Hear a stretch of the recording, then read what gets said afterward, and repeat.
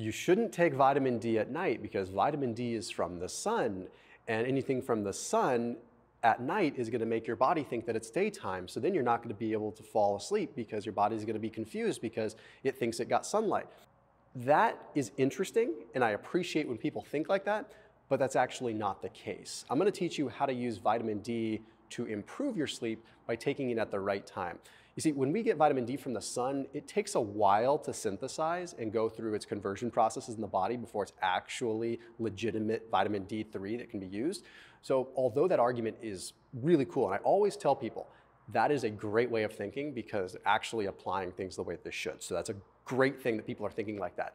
But it goes deeper than that. We have to understand some mechanisms. So I'll teach you how that works. I put a 30% off discount link right below this video for Thrive Market. So your entire grocery order would be 30% off. So Thrive Market is an online grocery store. They have been a sponsor on this channel for going on 6 years now. And what that link will do is it'll allow you to get 30% off your entire group of groceries that you get, whether it's frozen meat and seafood, whether it is pantry staples, whether it is crackers, whether it is sweeteners, whatever it is you want to get. Thrive Market, it's all about not having processed garbage, having better for you options, and making it really fast when it comes down to delivery. So you get stuff within a couple of days. So you don't have to run into your neighbors at the grocery store. It's just really cool. But that link is very exclusive for my channel. So 30% off, and you get a free $50 gift when you use that link as well. So that link right below this video. So in order to understand vitamin D's effect on our sleep, we look at one study that in particular was looking at fatty fish consumption compared to chicken or other meats. And they found that when people consumed fatty fish, but not any other meat in the same amounts, they fell asleep faster. And this is really interesting because the protein values were the same, a lot of things were the same, even antioxidant values, the rest of the diet. There was just this one intervention. And this got researchers thinking, okay, we need to investigate this kind of stuff more. So personally, I looked at other research and I'm like, this is intriguing because so many people think vitamin D is going to impede your sleep, but it actually is the opposite. So vitamin D is absolutely critical at a transcription factor level for tryptophan hydroxylase 2. Now, this tryptophan hydroxylase 2 is an enzyme. This enzyme is required for the synthesis of serotonin from tryptophan. What does this all have to do with vitamin D? So when vitamin D activates at a transcription factor level, that means at a very genetic level, it is triggering sort of this hierarchy of needs as far as our genes, our DNA is concerned. And it says at a DNA level, hey, produce more of this enzyme. So if we did not produce this tryptophan hydroxylase 2, we would not be able to convert tryptophan from protein that we eat into serotonin. If we never converted it into serotonin, we would never be able to convert that into melatonin and we would never sleep. So vitamin D is literally very important. You could even go so far as saying it's almost a rate limiting step because without it, you wouldn't be producing the enzyme that's required. And this happens quite fast. So taking vitamin D at night should not impact your sleep. And if you look at subjects that take vitamin D, you usually don't have that problem. But I have an additional thing for you because there's more than just vitamin D in fish. There's also high amounts of omega-3. And what's wild is if you take vitamin D with omega-3, you might be able to counter any potential negative, right?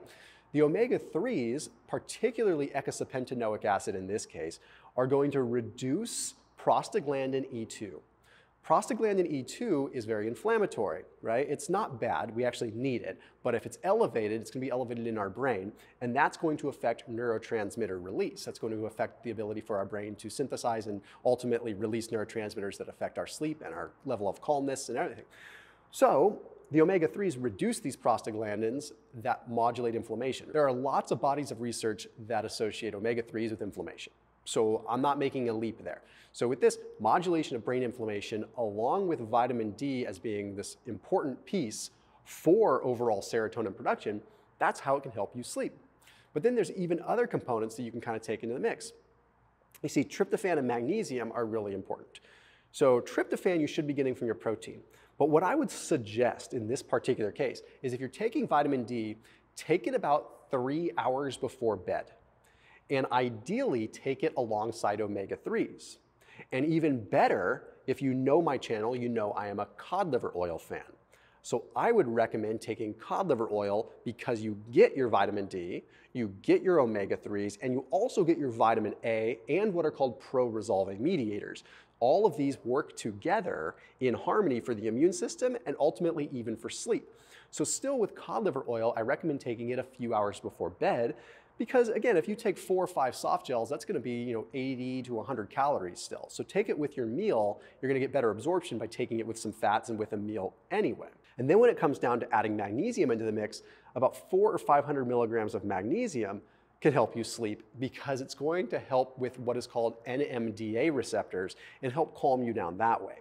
So it's like this perfect marriage of omega-3s, of vitamin D and magnesium for really good sleep. And they all have synergy together in terms of how they work within the body as well. So taking a synthetic vitamin D, it's not gonna hurt you, but I recommend trying to get full spectrum look at things where you're looking at a whole food form.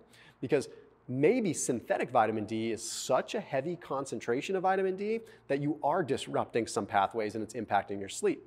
But it would be better to opt for a more bioavailable form, in which case you can take it at night and it may help you sleep. So kind of have to weigh it out for yourself. Otherwise, take regular vitamin D midday. I don't think it's gonna hurt you to take it at night, but studies are demonstrating that midday might be the best time to take regular synthetic vitamin D if you're taking straight up D. As always, keep it locked in here on my channel. I'll see you tomorrow.